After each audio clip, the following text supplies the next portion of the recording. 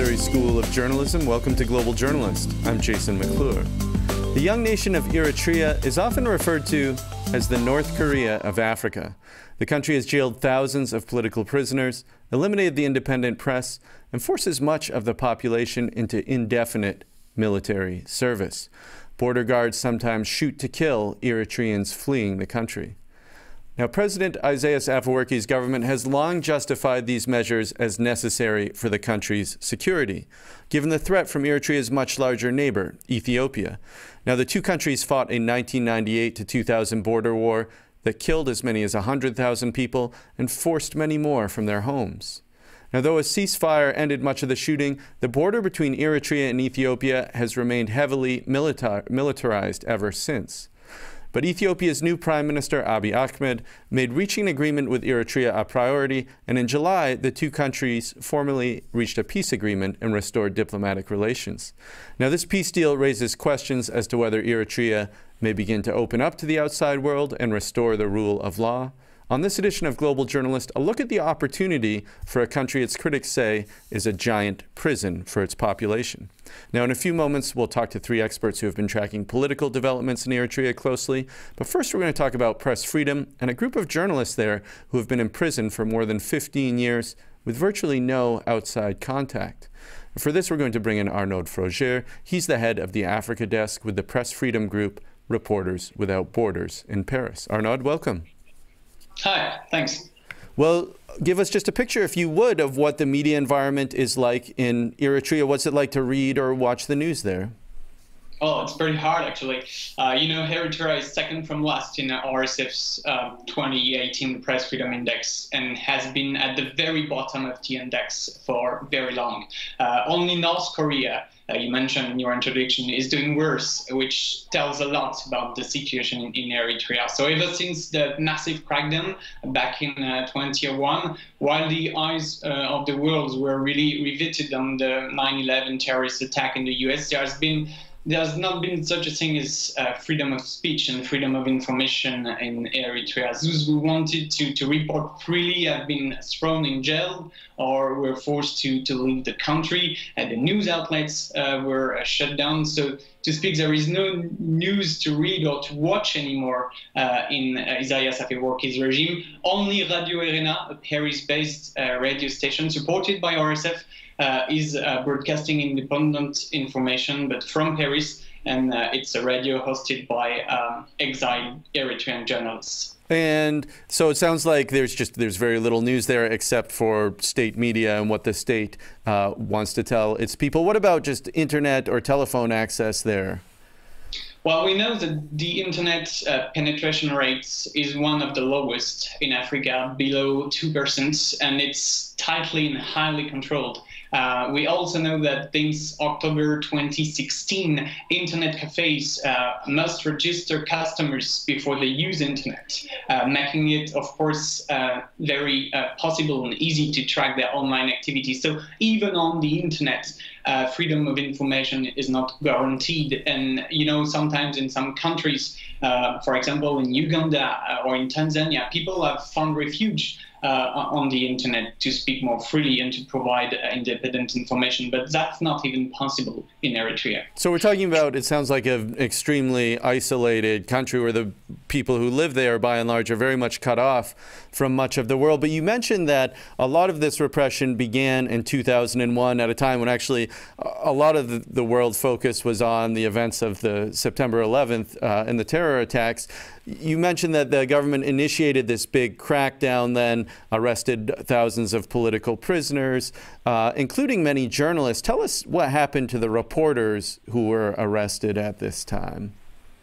Well, you have to know that in September 21, only 1 year after the end of the war with Ethiopia, neighboring Ethiopia, there was growing criticism about the Eritrean regime, about the incomplete implementation of the Eritrean constitution, even among the ruling party. So as a matter of fact, some politicians from the ruling party published an opinion piece in some newspapers, a very critical piece against the government's policy. And one morning they were all arrested, as well as journalists from the independent free news outlets who were considered to act against against the regime's interests. So from September 21, there was no free and independent press allowed anymore in Eritrea. Journalists were thrown in jail and forced to flee that country. It's been 17 years and nothing has really changed since that day. Well, how many journalists do we know are in prison there now? Well, Eritrea remains up to this day the largest prison for journalists in sub-Saharan Africa, with at least, according to our record, 11 journalists being detained, according to our RSF's record. It's very hard, as you might imagine, to keep track because we are dealing with a very landlocked country where there is no room for independent information at all. Among the dozen of journalists arrested back in 2001, we believe that at least 7 of them have died in prison. One of the most famous journalists being detained, one of Eritrea's most talented writer, Dawid Isaak, is still in jail since 2001, and the last time someone saw him alive was in 2010. It's a former prison guard. So we haven't had any news from him. So, I mean, it sounds like there's at least a dozen journalists who have basically been disappeared for 17 years. Yes, yes, and it's even hard to tell if those we believe are still in prison are still alive. We don't know for sure. And well, talk to us, what do we know about the prison conditions in which they've been held during this time? Well, we do not know for sure where each journalist are being detained. What we know from the government is that they are considered as terrorists, as political opponents. We also know from a former prison guard I was talking about earlier, who managed to flee Eritrea, that they are detained in very unhuman conditions. Some of these prisoners, journalists included, are held in containers. In containers, you mean like shipping containers, like the steel containers used to move cargo? Yeah, exactly. Exposed to very severe heat, as you can imagine. Sometimes they are handcuffed even during the day. And they also live in complete isolation from the world, with no access to family members, no access to lawyer even. Well, I mean, the situation sounds grave. There has been this peace agreement with Ethiopia. Is there room for optimism that things may change? Some of these reporters who have been imprisoned may be released, that there's going to be more openness now? Well, our hope is that given the new situation in Ethiopia, indeed, with the Prime Minister opening up the country, releasing the stronghold on fundamental freedom, and also making peace, as you mentioned, with Eritrea, the Eritrean regime will be left with no choice but to open up as well. We are also advocating for human rights issues, and especially the release of imprisoned journalists to be taken into account for any countries, any organization willing to do business with Eritrea. Eritrea is asking for the lift of the UN sanctions, for example, and we consider at Reporters Without Borders that the release of detained journalists is a prerequisite to do that. Well, Arnaud Froger, thanks so much for joining us. A reminder that this is Global Journalist. On today's program, we're talking about Eritrea, a repressive state often referred to as the North Korea of Africa. Now, Eritrea recently agreed to a peace deal with its archenemy Ethiopia, and that's led to much speculation about whether this may herald changes inside Eritrea. To talk more about this, we're going to bring in 3 people who have been following events there closely. Joining us from Washington, D.C. is Salem Solomon. She's a multimedia journalist for VOA News. She's originally from Eritrea, and after coming to the U.S. was actually a host of Global Journalist for a period of time. Salem, welcome back. Thanks for having me. Also joining us from Brussels is Andebrhan Welde Giorgis. He was once a member of the Central Council of Eritrea's ruling party and had a number of jobs in the government, including governor of the central bank and ambassador to the European Union. He became disillusioned and left the government more than a decade ago to live abroad. He's now president of Eri Platform, a group that promotes open dialogue in Eritrean politics. Andebrhan, welcome. Thank you very much. And on the line from Pleasure Geneva is Daniel Mekonnen. He's the president of the Eritrean Law Society, a group of Eritrean lawyers living outside the country that advocate for the rule of law and democratic rights in Eritrea. Daniel, welcome. Thank you for having me. Well, Salem Solomon, let me start with you. Ethiopia and Eritrea have been in sort of an armed standoff, no war, no peace situation for 17 years. What does this peace deal mean for ordinary Eritreans? Like, does it change anything for the way people live their daily lives? when the peace deal was announced, we saw what it means for regular, average Eritreans, people who haven't been able to see each other for 20 years, families torn apart because of the border conflict between Ethiopia and Eritrea, were able to speak to each other for the first time, see each other for the first time. We saw people-to-people reconciliation ongoing as we speak, that people who are living in the border areas between Ethiopia and Eritrea getting to see each other, exchange ideas, and for the first time, some sort of hope is coming to the people of the two countries. But there are a lot of reforms that are that have taken in Ethiopia since Prime Minister Abiy Ahmed has taken the position to be the prime minister. But in Eritrea, a lot of unknowns are still remaining. And what this peace deal means for Eritrea is for the government and Eritrea to look closer in the mirror and face challenges that are within the country, including, as you mentioned earlier, releasing of journalists that have disappeared completely, and parliamentarians that were arrested during the conflict between the two countries. Civil liberties have been curtailed because of the border conflict. We're talking about freedom of press, we're talking about freedom of religion, freedom of movement, and so a lot of civil liberties have been curtailed. So this would be a time to take a close look at the mirror. Well, Andebrhan Welde Giorgis, you, as I mentioned, you were a senior official in the government until I think it was 2006. So before we get too far ahead of ourselves, one of the features of Eritrea's human rights violations and an impediment to its economic growth is this issue of national conscription, where I think there's something like half of the total population of the entire country is conscripted into either the military or national service programs. Talk to us about that. Well, the national service was initially conceived as a strategy of defense in a volatile region in the Horn of Africa.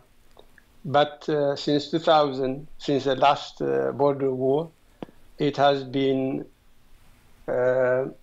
changed to become indefinite. And this is in the context of... Indefinite meaning when you're conscripted into the military, there's no set date when you may be released from that military service, like you could spend 20, 25 years as a soldier. Exactly. And you have no say in the matter.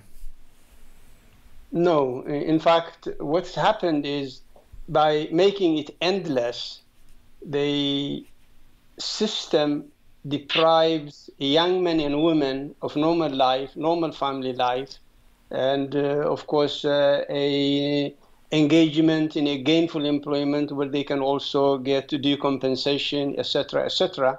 So it's become indefinite, and the reason is, of course, national security, because as mentioned earlier, the state of no war, no peace, in the context of continued Ethiopian occupation of sovereign Eritrean territory, was used as a pretext to make it endless. Not only that, but also to postpone the national elections, which were planned immediately after the ratification of the Constitution in 1997. In fact, the application of the Constitution has been postponed. And of course, there has been ruthless suppression in the media, as Arnaud was explaining earlier. The government owns actually the media and controls the message in an effort to cultivate uniformity of thinking or of thought molded in accordance with the government's propaganda. So in other words, it sounds like this sort of frozen state of war was used as the rationale to effectively force people to work, most of their entire working lives for the government or in the army and deny a lot of basic freedoms. But if I could turn this to Daniel McConan, tell us about the border war with Ethiopia and the perceived threat afterwards. How was that used within the population to justify this? I mean, did people buy this rationale? Of course, the people did not buy this excuse, but we all know that for the last 20 years, the major excuse for the government to suppress fundamental rights and freedoms and to keep the state in a perpetual state of emergency has always been the unresolved border conflict with Ethiopia. And that's why we somehow expressed a sense of optimism when this new peace process or initiative was announced by the Ethiopian Prime Minister, which of course was then followed up again by the Eritrean president. So in that sense, I think it's important to acknowledge that there is some degree of hope for peace between the two countries to happen or to materialize after a long wait. But there are also concerns, real and genuine concerns, that at least on the part of Eritrea, there are no reliable state institutions that should enable the government or the nation to take this new initiative to its next level. And as far as my understanding is concerned, actually, this doesn't only have to be seen as a border conflict between the two countries. Of course, that is the most dominant official narrative. But I think there is another angle from which we also need to understand this issue. And that is, according to my own understanding, it's something which also takes place in the form of a long sustained or a long history of rivalry between the two governments, in particular between the two major political parties in Ethiopia and in Eritrea, which are the People's Front for Democracy and Justice, or PFDJ in Eritrea, and the Tigray People's Liberation Front, TPLF, in Ethiopia. And this, of course, was the ruling party in Ethiopia, the TPLF, for many years. But actually, what's happened there, as you mentioned, is that a different faction of that ruling party is ascendant now, as represented by the current prime minister there, who has been able to help initiate this peace process. But Salem Solomon, if I could turn this to you then, you know, Daniel was talking about some of the optimism that people have felt with this peace deal being reached. And after President Afewerki visited Ethiopia and made this historic deal, there were huge crowds in the streets of Addis Ababa. There were these great scenes of jubilation. You heard about how phone links were restored and people in Ethiopia were calling random numbers in Eritrea just to hear someone's voice in the other country. What was the reaction like inside Eritrea? You know, the expectations of the people have been, you know, a lot of Eritreans, for instance, for the past 20 plus years have sacrificed a lot you know, has sacrificed their civil liberties. They've sacrificed their freedom. They've sacrificed their children during the war between Ethiopia and Eritrea. And so when the announcement came that there's going to be a peace declaration, an agreement, and also a concession of land from the Ethiopian side after a border boundary commission in The Hague decided that after a war between the two countries, the land was being awarded to Eritrea. And that was announced by Abiy Ahmed that they were going to fully and completely implement the decision by the International Court. The willingness and the activity coming from the Eritrean government side was very encouraging for the world to see. 2 weeks into the announcement, we didn't hear anything from inside Eritrea until the president said that yes, we're going to meet with the prime minister of Ethiopia, which was a surprise because other prime ministers, Ethiopian prime ministers, have made the same gesture. It's just that Abiy Ahmed's gesture carried more weight, is what we have seen. Just to give also, and so within Eritrea, it sounds like the people waited to sort of express themselves openly until they could get a read on how their president felt about the offer. It also shows you the power structure in the country.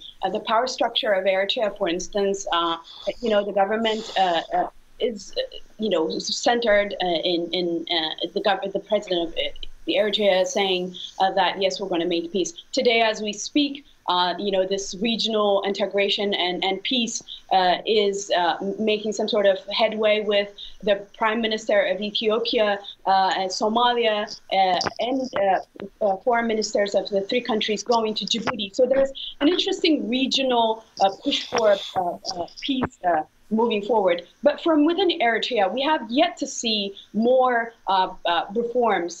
Just a couple of weeks ago, officials were saying that they're going to cut the military, but they don't specifically address what the specifics of these promises mean. For instance, relative to its population, Eritrea has the largest standing army in the world. That's very important to understand. When we say national service, we're not just talking about the military. Everybody was on standby, whether you are a journalist working in a Ministry of Information or you are somebody working in other ministries. You're on standby in case something happens. I think we want to pick up on this point again in a moment. We do need to go to a break to remind our listeners that they're tuned into Global Journalist. I'm Jason McClure. On today's program, we're talking about the prospects for change in Eritrea, one of the most repressive countries in the world. This follows a peace agreement with neighboring Ethiopia. We're joined by Salem Solomon, a multimedia reporter for VOA News, Andebrhan Welde Giorgis, a former Eritrean ambassador to the EU, and Daniel McConan, the president of the Eritrean Law Society, a lawyers group based outside the country. If you're interested in more Global Journalists, check us out online at globaljournalist.org. There you can find our archives and additional coverage of underreported international news and human rights issues. You can also like us on Facebook, where we live stream, follow us on Twitter, subscribe to the podcast on iTunes, or see our videocast on YouTube. Andebrhan Welde Giorgis, if I could come back to you, you were a part of this regime. Give us, if you could, just a sense as to how they might view the risks and rewards of carrying out this peace deal with Ethiopia, given that they have long used Ethiopia as sort of the bogeyman to justify all these repressive measures. I think there was considerable initial optimism when the peace deal was made. But I believe that if this peace is to remain viable, there is a need for change in Eritrea as well. There is, of course, a wind of change in Ethiopia, but, of course, there are also challenges in Ethiopia itself. In the case of Eritrea, it's a one-man show. There is no parliament, there is no cabinet, there is no consultative process. A peace agreement made by a single person making decisions alone can also unravel as easily. There is really no guarantee that this would hold. And we don't really know. The people of Eritrea do not know. Even the senior officials in the government do not know what's really happening with respect to the discussions, with respect to the deals that are being made. And everyone inside Eritrea, outside Eritrea, is learning of these things from third parties, the Ethiopian and international media. So I think there are concerns in Eritrea. If this window of opportunity is to be accessed, then there must also be peace within Eritrea. There must be rule of law. There must be the implementation of the constitution. The political and economic space must. But if all this happens, there are going to be, I would think there are going to be some repercussions for President Afewerki, given that he has played the largest role in sort of planning and carrying out these massive human rights violations that have taken place over the last 20 years. So what would be his incentive to allow that to go forward? Definitely, President Isaias cannot continue on the basis of business as usual. There will be enormous pressure now that Eritreans would fully focus on the need for democratic governance in the country, for the need for the rule of law in the country, the end of the rule of man, the end of this brutal repression that has been explained by the other speakers, the indefinite incarceration of senior political leaders of the country, etc., etc. So what you have today is a situation in which Eritreans can, for the first time in 20 years, focus attention, energy, and of course, all effort towards bringing about democratic transformation from within Eritrea. People have had enough, and it's time for change. Well, Daniel McConan, if you could pick up on that point then, because Eritrea, as we mentioned earlier in the program, it is under UN sanctions. It is under an arms embargo. I believe those are up for renewal in the UN Security Council in November. What role is there for outsiders like the United Nations, like the United States, other countries in trying to leverage this moment of openness to promote change in Eritrea? There is some possibility, of course, for UN sanctions against Eritrea to be lifted based on what's currently happening between Eritrea and Ethiopia, because Eritrea is actually now reaching out not only to Ethiopia, as previously mentioned by Salem. There is a process, a new political process which was announced today, that the government, the foreign ministers of Ethiopia, Somalia, and Eritrea are now actually traveling to Djibouti. And one of these, the main objectives of this trip is apparently to convince the government of Djibouti to come to this regional cooperation so that the sanctions imposed against Eritrea could be lifted up. This can be seen probably as one positive development as far as the interest of the Eritrean government is concerned. But if I have to comment in the broader sense of the national interest of Eritrea, it is equally important that other national issues of Eritrea, the issue of democratization, the issue of democratic accountability, the issue of rule of law, the end to the ongoing situation of gross human rights violations need to be addressed, of course. Unless these issues are resolved in a meaningful way, I think this new peace process with Ethiopia it's unlikely for it to have a lasting impact for both countries.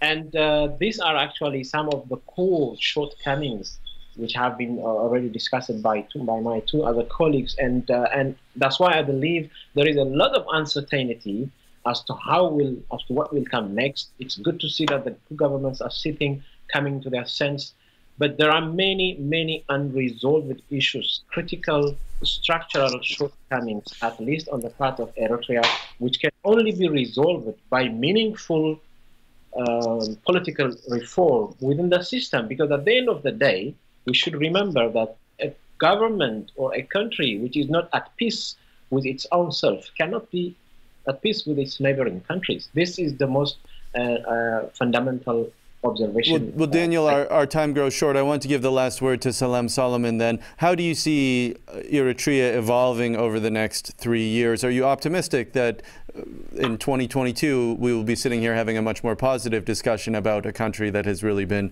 one of the most repressive in the world? I'm very optimistic that change in Eritrea will come from the people. Speaking to the challenges that Eritrea might have, I think the main challenge has been accountability. There are, as we speak, refugees that are seeking refuge in neighboring countries like Ethiopia, in Israel, Eritreans who fled the restrictions that they were facing due to national service and other limitations, lack of freedom of religion, that people are running away from Eritrea. And so there's thousands of Eritreans awaiting in limbo what this peace deal means for them in terms of being forced back to a fragile situation. I'm very optimistic that if change comes, it has to come from the people, even when the region is crowded. Russia last week... I'm sorry, Salem, we're just out of time for this edition of Global Journalist, a production of the Reynolds Journalism Institute at the Missouri School of Journalism and KBIA, Mid-Missouri Public Radio. Many thanks to Arnaud Froger, Salem Solomon, Andebrhan Welde Giorgis, and Daniel Mekonnen.